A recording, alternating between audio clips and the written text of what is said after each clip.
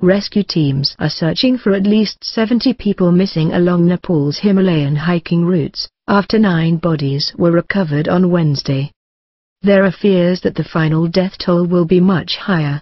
Many trekkers on the circuit remain out of contact. The highest number of deaths, which included foreign climbers, happened when a blizzard hit a point on the Annapurna circuit.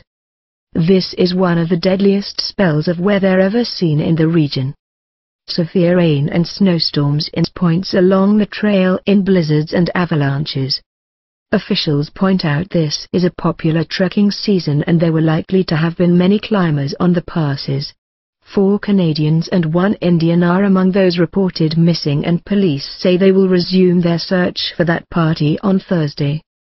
2 military helicopters were sent from the capital Kathmandu to assist the rescue operation on Wednesday, and 9 people were rescued alive overnight. One survivor described to BBC Nepali the horror of seeing corpses on the journey back after the blizzard struck.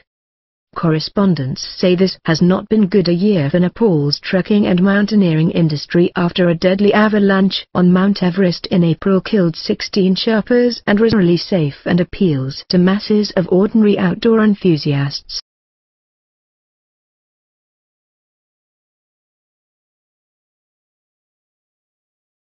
Trekkers on the circuit remain out of contact. The highest number of deaths, which included foreign climbers, happened when a blizzard hit a point on the Annapurna circuit.